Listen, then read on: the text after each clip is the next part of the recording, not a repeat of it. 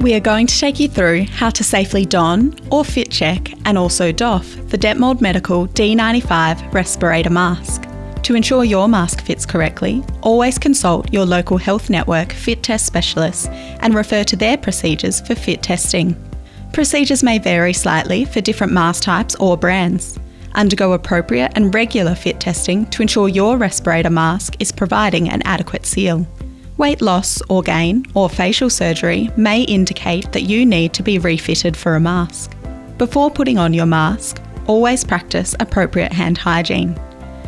The Detmold Medical D95 Respirator mask comes in multiple sizes.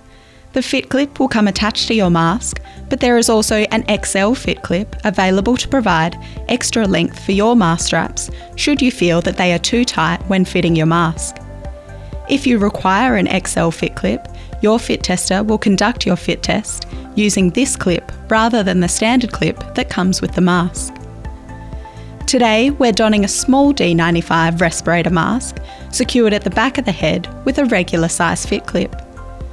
The donning of your mask is also known as fit checking, and this process must be followed each and every time you are going to wear a D95 mask. We start our donning procedure by moving the fit clip to the preferred side. Open the respirator mask and create a gentle curve in the nose wire.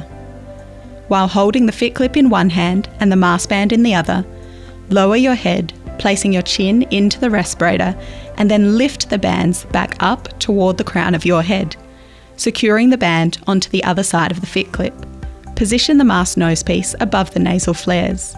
The mask should sit on the soft area of the nose rather than on the bone. You can easily adjust how the respirator is sitting on your face by holding the front central seam. Adjust the bands so it feels like a secure fit.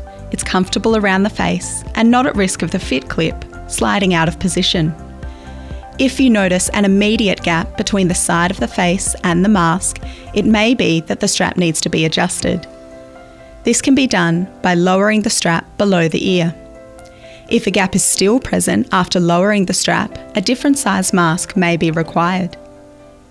To begin the process of achieving an adequate seal, use your index finger to firmly hold down the nose wire in the centre of your nose, while using the other index finger and thumb in a pinching motion to firmly mould the nose wire over the bridge of the nose. This motion should be done in a downward movement to prevent peaking of the nose wire. The pinching motion should occur across the length of the nose wire, ensuring that the wire is sitting centrally on the face. Complete this pinching movement with some strength to ensure the mask is moulded as closely as possible above the nostril flare and around the face. Push downwards across the cheeks and nostril to check the nose wire is securely fitted on the nose and face. Next, using one hand, firmly pinch and hold the wire low on the flares of your nose. At the same time, drop your bottom jaw.